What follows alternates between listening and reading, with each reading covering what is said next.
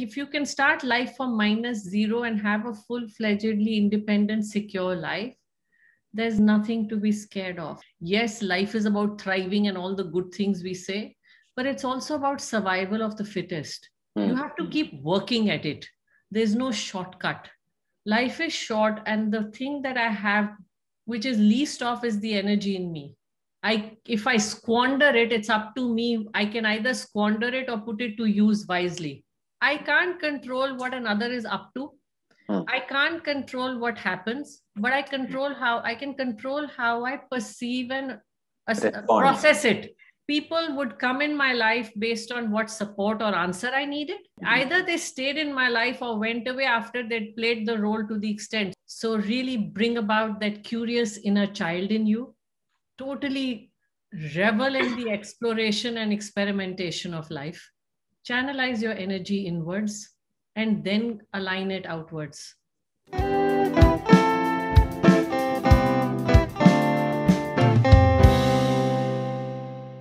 Yes, so today we have with us Ashu Khanna.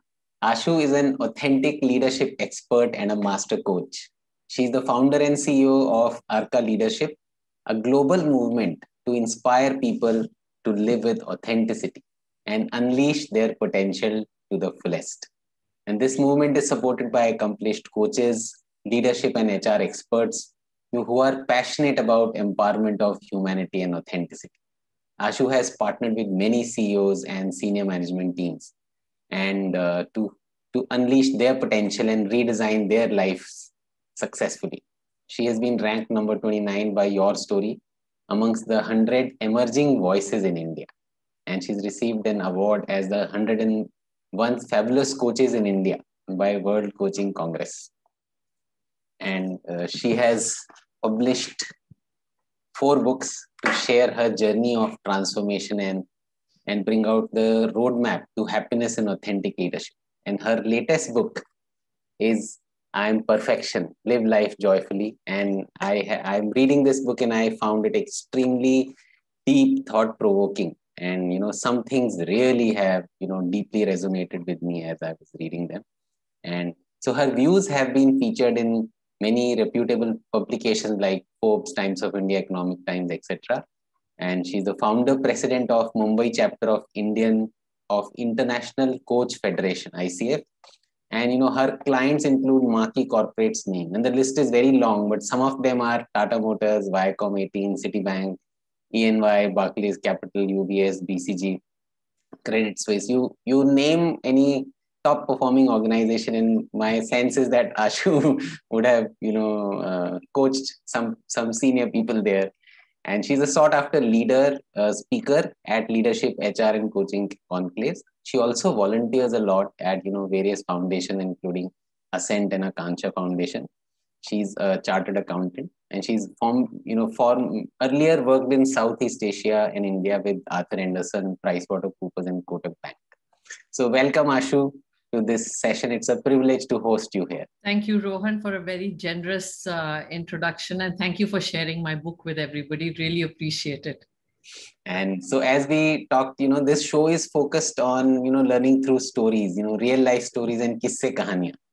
So tell us a bit about your, personal life journey. We see a woman who's done a whole lot of things, very balanced and all-rounder kind of work. So tell me beyond your, these accomplishments, how has been your personal life journey? So I'll start with really life starting in Delhi for me, in a family where my father was a government servant.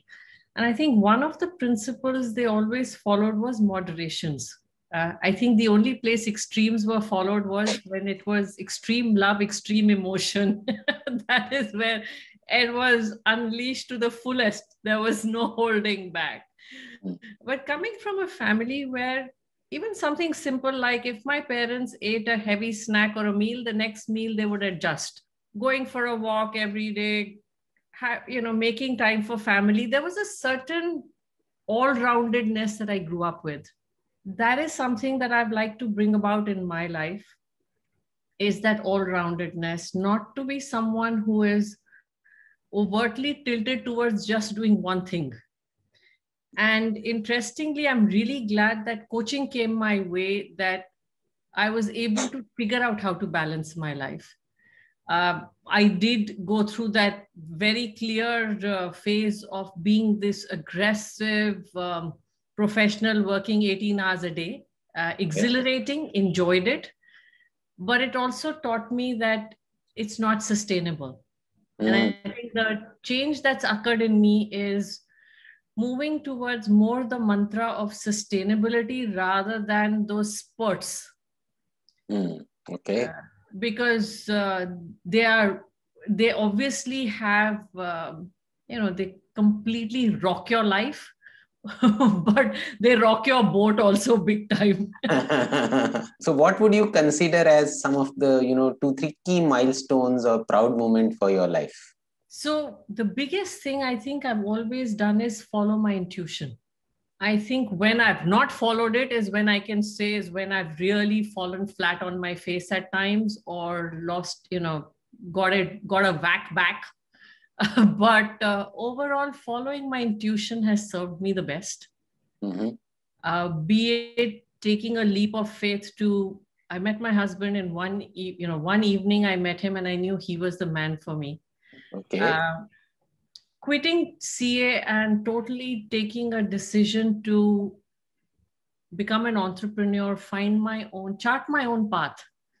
That was a very bold move. A move that actually happened pretty much in an instant. I mean, yes, there were circumstances that led to it, but the decision to just switch from CA to chartered accountancy from CA to leadership development was really like a snap decision of when I saw the gap in the industry on leadership development way back 2005.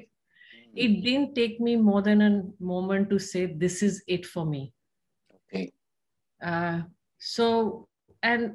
moving on, I think that's the best thing I've done for myself is listen to it. It takes me on a merry dance. I don't know where I'm headed.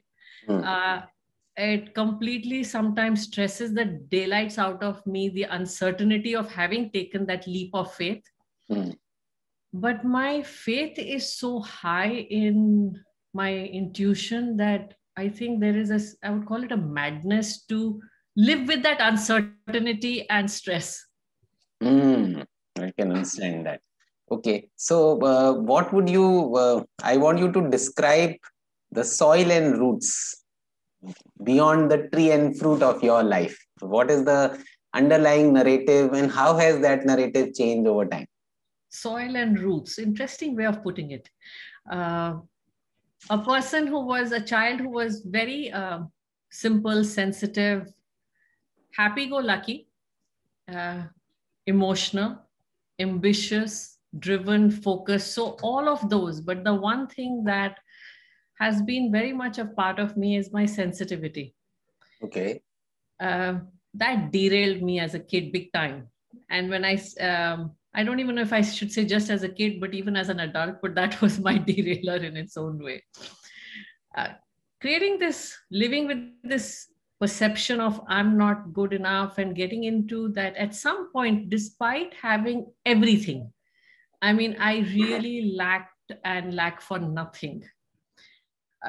Whether it's been family, academics, friends, but a gnawing feeling of incompleteness and a lack of perfection.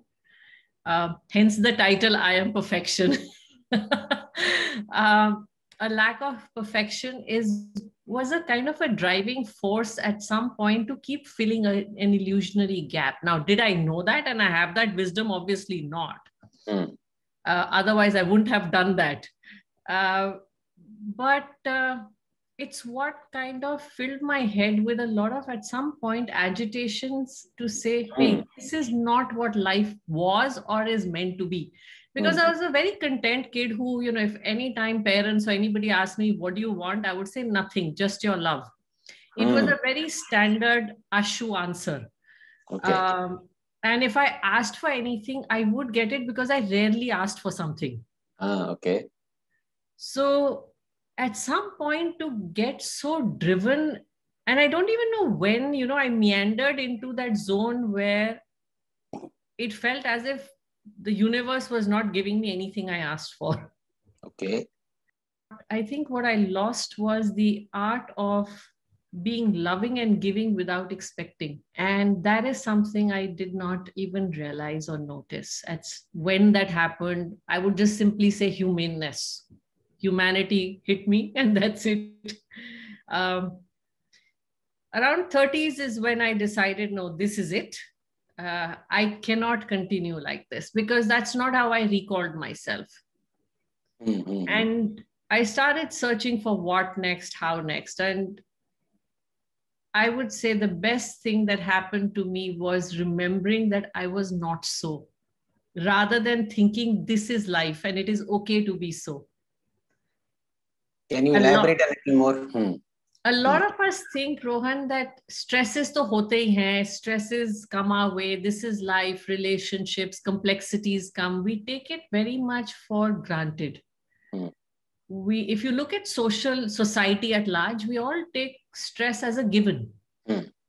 We all take relationship complexities and friction and again, the angst as a given.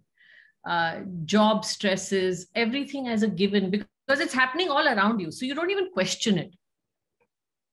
And the fact that I questioned it was that, is it meant to be so? I think is the best thing I did, because no, it's not meant to be so. Stress, yes, if it's positive stress, which is really helping me be creative, solution, all of that is fine. But stress that gets thrown out on the world around me is not healthy stress. Similarly, angst, if it is restlessness to find an answer and I turn it inwards, it's fine. But once again, if I throw it out and I blame the world, no, it doesn't. It's not. And it's these differences that I discovered by going inwards and realizing that no, that is not how it's meant to be.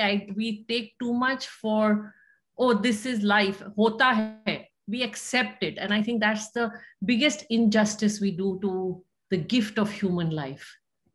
Before we continue, I just want you to also elaborate a little bit on childhood time. You said you were very sensitive. So what did you mean by that? Boss, talk about it. It didn't take long for me to either cry or hole up in a corner into myself or feel hurt and bad about anything and everything. Taking things personally was pretty much like a given. It was very easy for me to get hurt. Let's put it that way. I got just one of those, and I would always have family telling me, you got to be strong. You can't be so sensitive. Now, the flip side of it is that at some point I started becoming too strong. And other side of the continuum. That compensating behavior where you're trying to be overtly strong. And I think it's somewhere a denial of the sensitivity. It's a facade you've put up because you don't want the world to see your hurt. You don't want the world to know you are sensitive, although they can completely see it. You see, that's the monkeying you're doing with yourself and nobody else. So that doesn't go away. That persona is simply acquired and an illusion for self. And it's the aggression that comes with it is, again, a coping mechanism. So all of that, but now I am still sensitive. However, I treat that sensitivity as a gift. I treat that sensitivity as the best thing that has been granted to me, because I am so perceptible to change in word, energy, anything and everything around me. And I'm so perceptible to the inner voice that I am actually able to use and harness that sensitivity versus succumb to that sensitivity. So that's the difference that's occurred. I got that. So what would you say, what are the core values with which you lead your life and, coach people, and where did they got built? So I'm sure the first one you're experiencing is being very honest with myself. Okay. That got built, I think, pretty much as a part of my family life. I think being straight up was something which was always a part of life. Trust, again, I was never one to doubt people and life. I was always an idealist at heart. I'll always trust life, trust people, and then see if things go wrong, take it from there, readjust your meter and carry on. Faith is a very big cornerstone of my life. My foundation of faith, again, comes very strongly from my family. Okay. That whole concept of life is possible is a very big one. And I'll give you a little story behind it. Right. My father was a refugee from Pakistan. Achha. And he came with obviously nothing. He was 16, 17 when he came to India with the rest of his family. And he would often say that he started life from -0. Now, and he would, he had this thing that if you can start life from -0 and have a full-fledgedly independent, secure life, there's nothing to be scared of. And I think that's the very strong thing I took away. You can always, it's all about what's within. It's not got to do with how you harness that within. It's not got to do with the only the outside world. It is a combination, it's an alignment.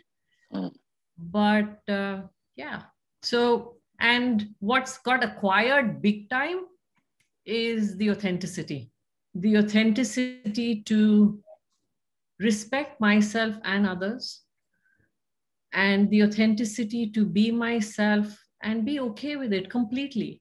Really live that integrated life of, you'll really get what you see. Everyone will get what they see from you, basically. Yeah. And was there any other childhood challenge other than being sensitive, what you said?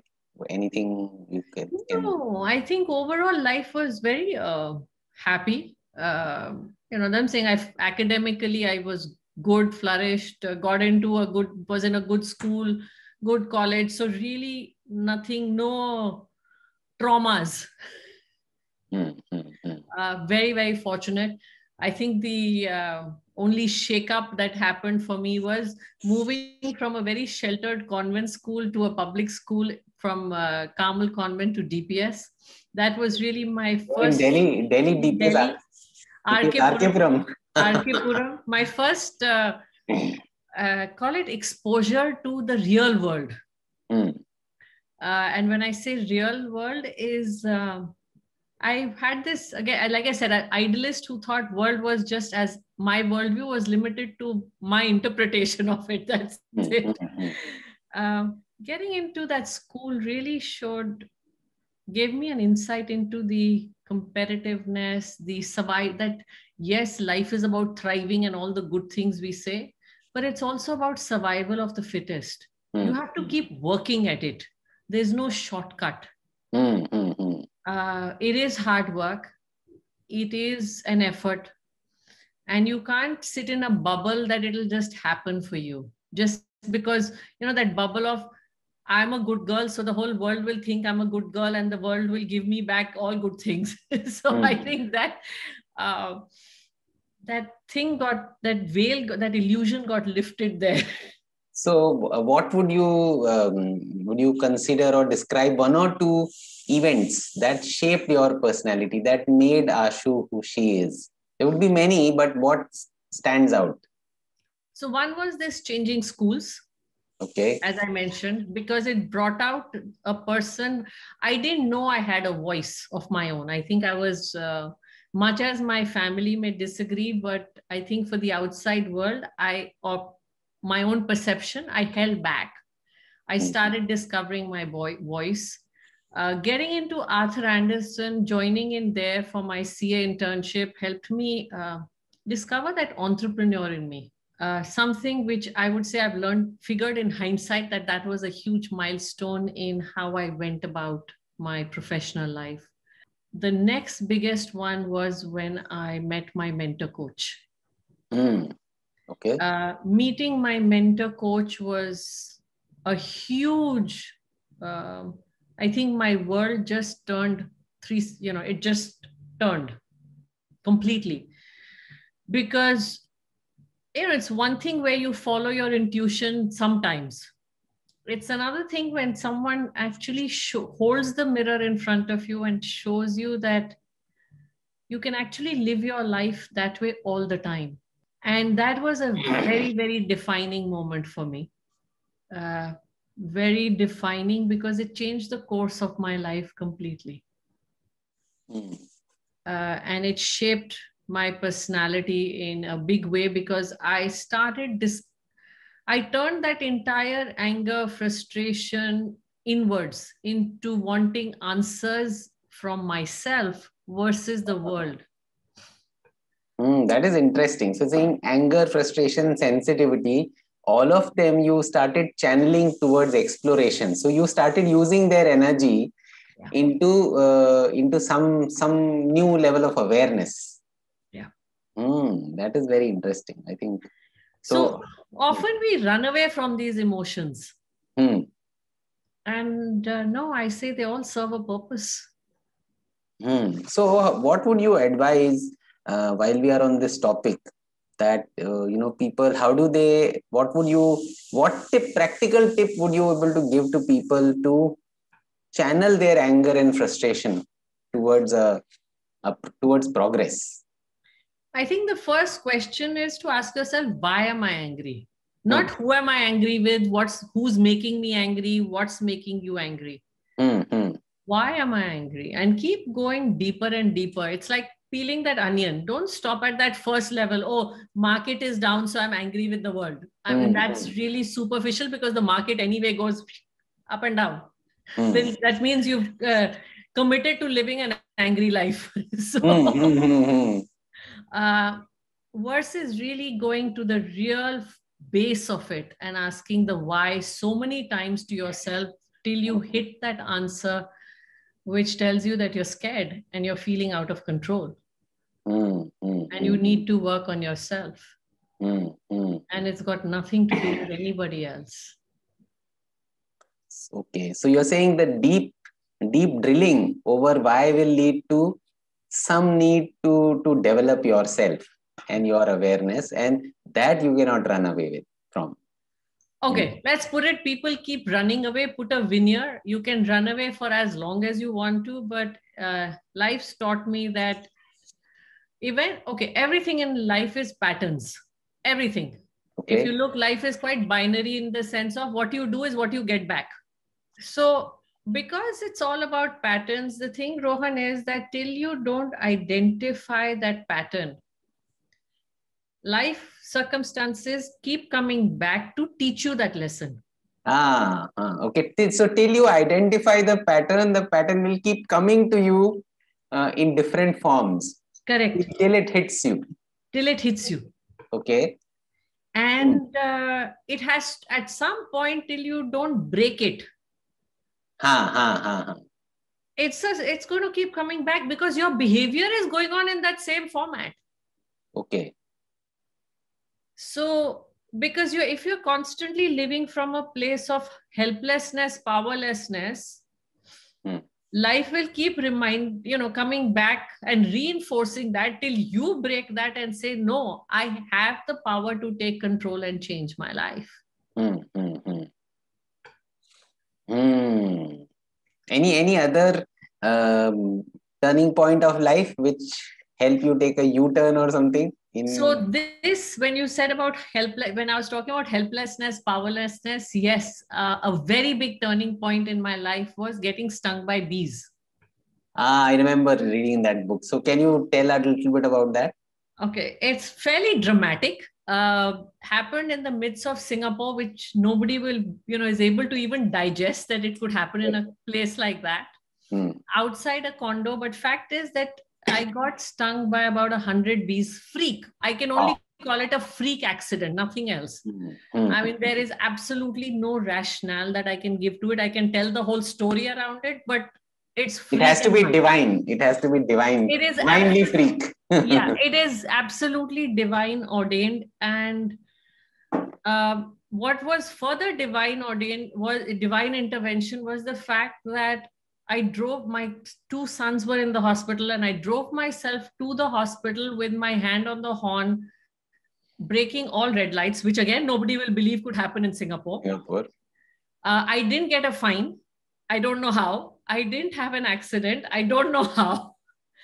Um, I live to tell the tale. Again, I don't know how, because I was fairly, I reacted quite severely to all of that. But fact of life is that it woke me up to that I was drifting.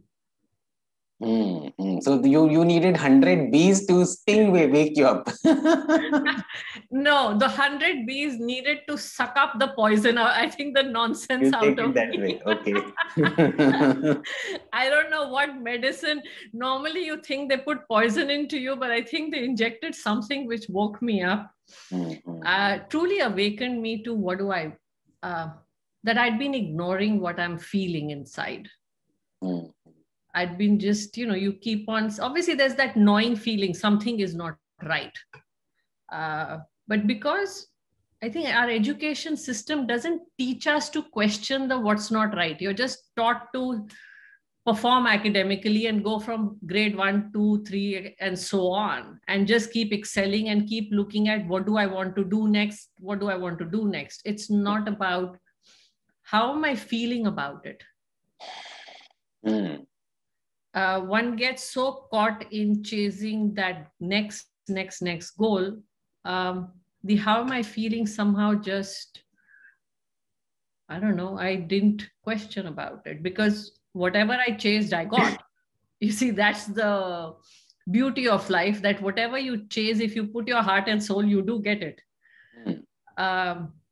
And questioning that what am I up to was a very interesting place to come, because suddenly I decided to value that feeling. And that was the turning point, because I started listening to myself more of. And that's what then led to this whole journey. It took me a few years of many twists and turns and trials and errors, lots of experiments, because I had no idea that I had started seeking the eternal question, who am I and what is life? It was a fumbling, mumbling, total fumblings that was happening. But led to a phase of self-discovery. What did your inner voice tell you? What you were saying you were not hearing. So what would you? That I'm ignoring that I am cluttering my life. I had cluttered my life and stopped listening to, I was so busy keeping everybody happy. I'd even stopped thinking what makes me happy. You see, it's a very typical attitude of, you find your happiness in just keeping everybody's happiness. Now, what I did not know then was that it was a classic case of, I'm only happy if everybody is happy around me. Happy around you and happy with you. Both. Happy with me, around me, thanks to me. Okay. And that was a very, I didn't know that effectively I was making myself hostage to everybody's emotional upswings and downswings, and everybody's opinions and everybody's perceptions and everybody's expectations. I had no clue that I was doing that. Just sitting back and questioning, the first thing I actually did was ask myself, all those friendships that I had accumulated around myself, and nothing wrong with them. I think it's simply a question of maybe getting more discerning about the relationships and how much energy you want to put in each relationship, and actually valuing. So when you ask me what was the biggest thing that came about, I think the realization that life is short, and the thing that I have, which is least of, is the energy in me. If I squander it, it's up to me. I can either squander it or put it to use wisely. That is very interesting. Squander or channelize it, even with anger, sensitivity, you had a choice to squander the energy. It is gifted to you like a packet of energy gifted to you. Yeah. Hmm. So when you actually wake up to the fact that life is short and what am I doing with it? It's a very big wake up to, how you're spending your life. I can imagine like a matrix of perception created around you, but then you are suddenly, you are disappearing it saying go. So it would have created a whole lot of It didn't disruption go around so you. easily, let me tell you. But dissolving the matrix of all of that created must have been quite a journey, and it would have ruffled few feathers around. Of course, that's how this book, I Am Perfection, came about. And before that, my other books, I Am Freedom and I Am Life Is. The whole thing is about, first is your own ruffle, you ruffle yourself the most because there are so many beliefs inside that you've never questioned them. So are you saying this? It's a web of narratives which you take as given. Yeah. See, when Bollywood is all of that narratives. You take it as, and it is repeated time and again because, and you treat it as it happens. Then it is programmed in you. It is saved in you as truth. Correct. Now, even if you read books or you'll talk to family, friends, anybody, the typical answer you get is "hota hai." ऐसा ही होता है. ऐसा ही होता है. And questioning that ऐसा ही होता है, I think, is the biggest thing I did. क्यों ऐसा ही होता है? क्यों ऐसा नहीं होना चाहिए? So this whole acceptance of ऐसा ही होता है. लोग ऐसे ही होते हैं. You got to accept it. I think we give up so quickly on life and ourselves and people. Very sad. I think that is the saddest thing we do to ourselves in life. So one question I have is, एक तरफ से people say you should accept things, and यहाँ से you are saying कि accepting ऐसा ही होता है. So where do you draw the line? Dichotomy, yes. So accepting that, okay, I think when you say you should accept things, circumstances occur. Okay, like a COVID happened. I have no control over it. Now, what I don't have control over, so here is where self-awareness plays a very big role. What I can control and what I can't. I can't control what another is up to. I can't control what happens, but I can control how I perceive and process it. How I perceive, process, and respond. Correct. Now, depending on how I perceive, process, and respond is how my life will come back to me. Now, when I say accept it, what I'm talking about, supposing someone's decided not to talk to me, that doesn't mean that the person is bad. And that's what I'm talking about. We write off a person and judge them. I'm simply coming to a place of saying, maybe their circumstances don't allow it. Maybe they've perceived something which you unwittingly did, or maybe something occurred which you don't know, or it's not working out. Now there, it's okay. But then when you get into the whole blame game, the whole victimhood, I think that's where the problem comes. So their acceptance is fine, but is there goodness in everybody? Oh, absolutely. The very fact universe is a manifestation of the universal love, it cannot be not right. I just love that line I was sharing with you in the book, that I'm an instrument of universal love. I had goosebumps reading that line. So can you elaborate a bit on that, and what did you feel and how did that line come out from you? Way back when I was taking these discourses from Chinmaya Mission, I had already gone past the phase of the trying to figure out what to do with myself. I knew I want to be a coach, but question was a lot deeper answers that I wanted questions that I wanted answers to. Now, one of the things I would hear repeatedly was, we are spiritual beings having a human experience. Okay. Yes. Now, that is completely a concept that turns you on your head. Because we are so caught up in our perception of ourselves as this human being that I'm living. I'm so caught in that, trapped, I think, or attached to the identity of my name, my body, my titles, my roles, that whole identification I'm so trapped in, that we don't even process that is just a temporary phase or a role I'm up to. So when as a coach, there would be moments, I would tell senior coaches that when I step into a meeting, I leave myself out. And I would have them turn around and tell me, no, you partner with the client. So, and I was never able to articulate that I meant I leave my ego out. Okay. Because it was experientially what I was doing, but I didn't have the language for it. Yeah. And ego that will judge or anything, all of that is left correct. out. All that is saying, I know I am right, and so forth. That whole individuality that I'm attached to. Now, when I would have those miraculous moments of seeing transformation in front of me, and a question or a comment would emerge out of me, and I would be quite stumped with myself. So that was, you start questioning yourself that, hey, I didn't know this. I think it's like a slight humility that starts coming into you.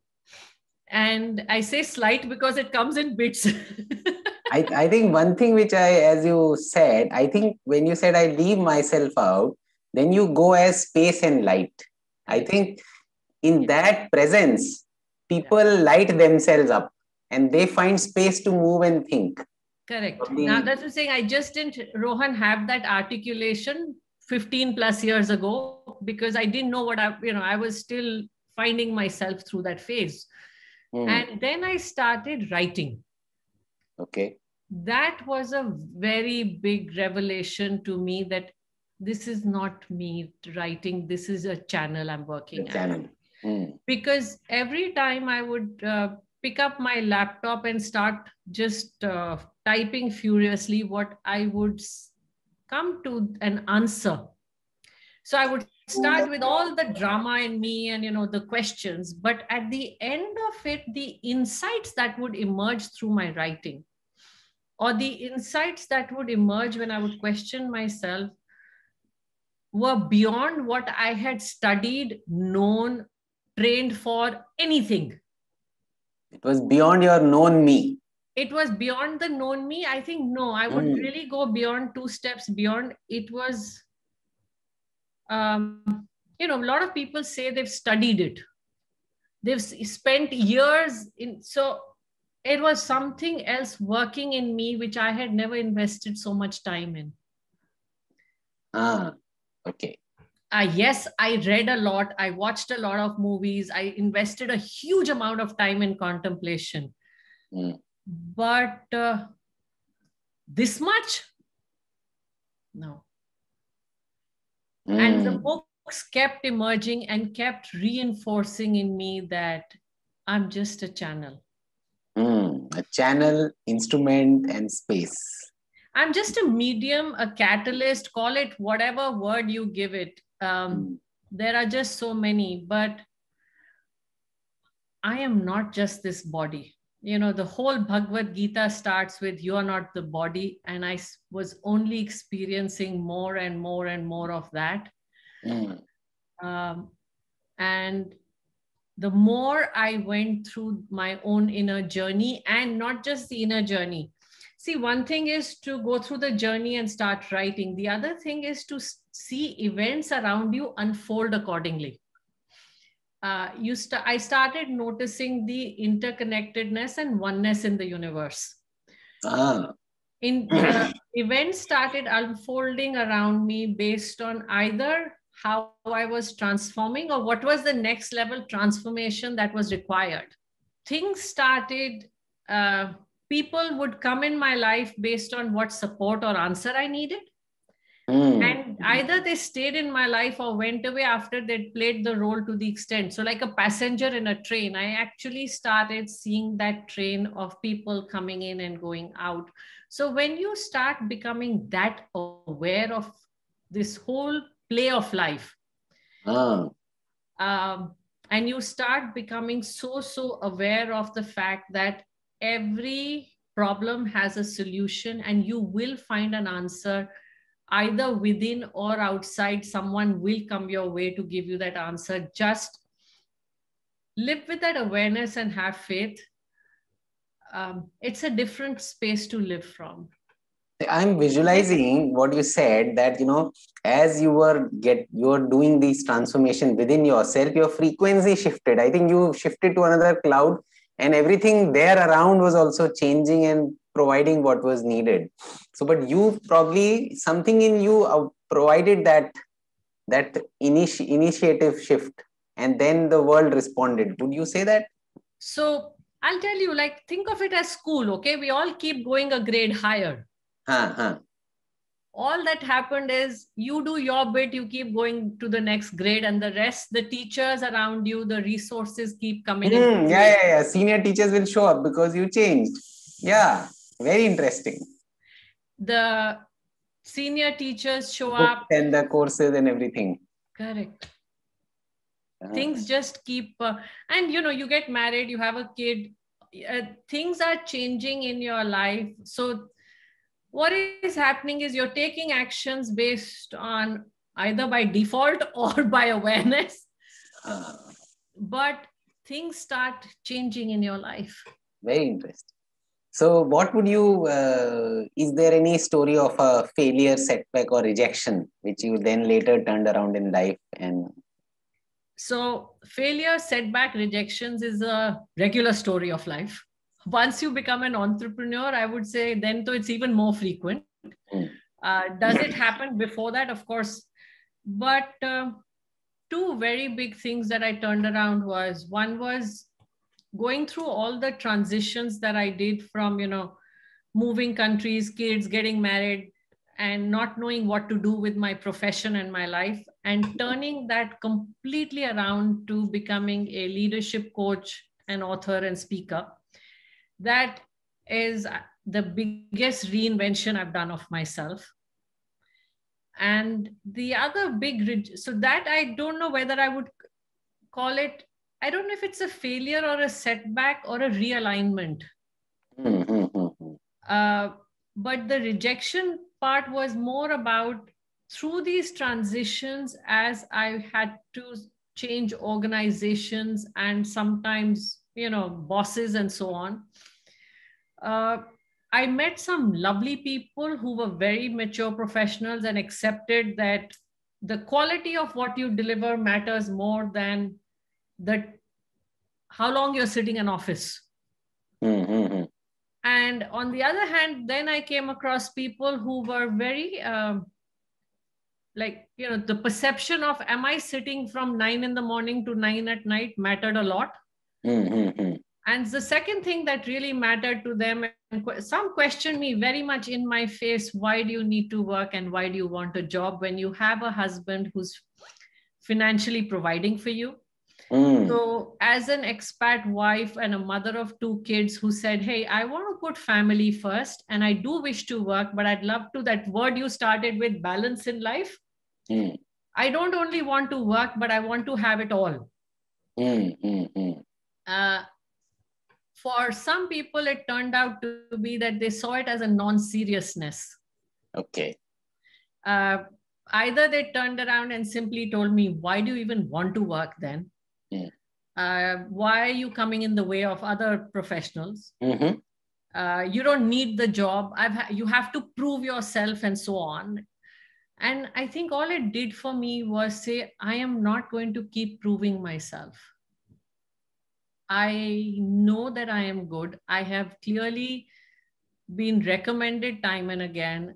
I'm not going to sit on this prove it game, because the one thing you can never, a prove it game is a never ending game. You will lose. So that was, and it happened a few times, but when it happened again and again, I think that was the turning point when I saw that leadership development is a big gap. Are people really looking at what impact they have or what they're up to? And how are they supposed to be versus, how they're being? That's why I stepped out. So anything which you can consider as the biggest dilemma or most difficult decision of life? The biggest dilemma is, you asked me this question of instrument of the higher being. And it is the biggest dilemma. It is the biggest dilemma because when you are operating from that space, not necessarily does everybody get it. And you also asked me, you ruffled a few feathers, I'm sure. You're ruffling feathers, you know why you're doing it. You still haven't, as a person still on the journey, you haven't processed and progressed to the point of knowing how to do it better, in a better way. And you know that there is no other way but to ruffle feathers also at times, and you accept it on your chin, knowing that you are here to do that. From a very societal perspective, it is obviously you've killed it. Yeah. Okay, you might have downloaded yourself to the other side, but you've killed it here. You've killed a relationship, or you've killed a perception, or you've suddenly not what people thought you were supposed to be doing. You killed what was already working in people's perception. And consciously making that choice to be okay with that is the toughest thing to do. What has kept you anchored during difficult times? You would have gone through a lot of turbulence in your flight so far. So what kept you? My faith, Rohan. My faith in, so living this journey and seeing it unfold. I think it's accepting there is no other way. Either I embrace it with complete grace and responsibility and humility, or I keep fighting it and resisting it and keep having those circumstances, like I told you, come back in my life till I surrender to what is meant to be. So it is actually just surrendering to what is meant to be. Gracefully rather than fighting, like that, throwing tantrums like that kid and about it. So conflicting it is. I remember you were asking me when we were speaking that, how was it conflicting for me? And questioning this whole, who am I? Now, from a very, again, material world or identifications perspective, one is very kicked. I was a chartered accountant. Now I discovered I meant to be a coach. So thank goodness I found an identification for myself. I was feeling very lost. So I run around going about trying to be this successful coach. Then I suddenly discover I have an author in me. And I start trying to figure out how to be the successful author. Then I start discovering there's a leader or a speaker in me and trying to figure out how to be all of, so there are lots of, like you see these, Forbes list of people. Yeah. So master coach, author, coach, speaker. So various identifications. So lots of identifications and a lot of turmoil of which list do I want to emerge in? And how do I become like that? You keep seeing so many videos and of people who are, in that, call it best of. Now, each time there was this struggle of best of, and where should I divert my energy? I can only say the God above has decided that he wants to completely humor himself, because every 3 years my role changes. A new identification drops into my life.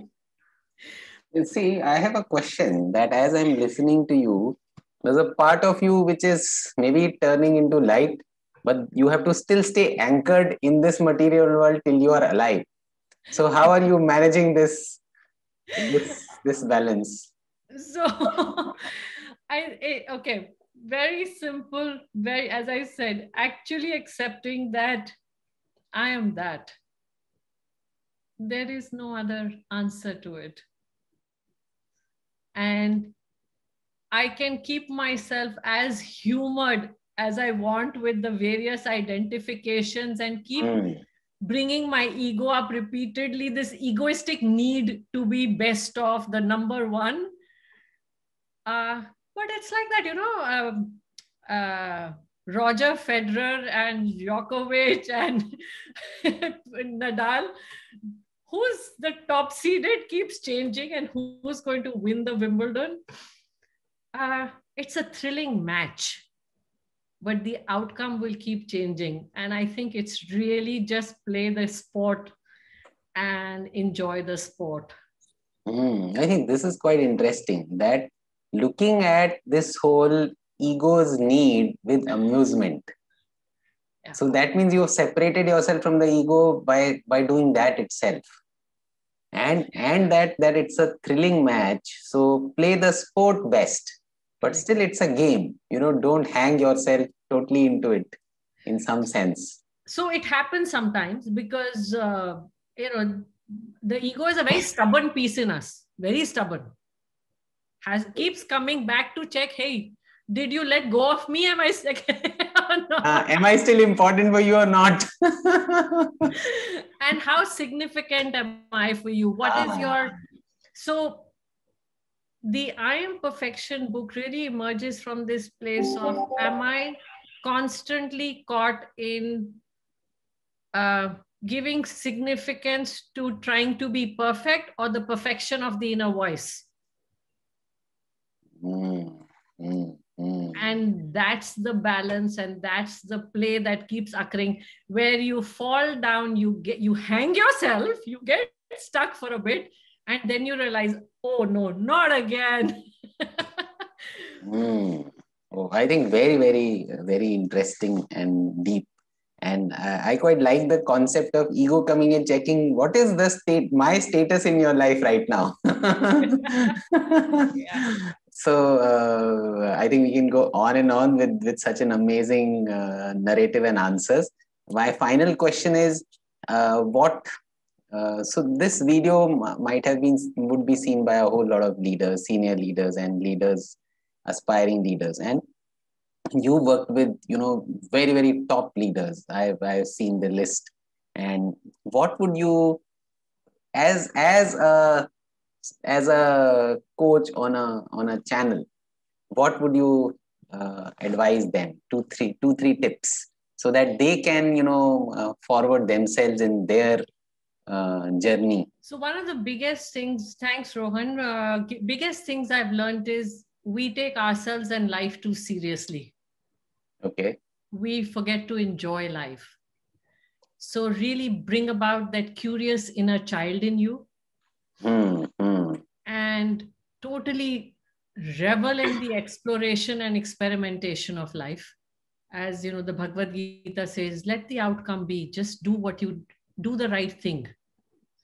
And the second thing I would say is channelize your energy inwards first, and then align it outwards.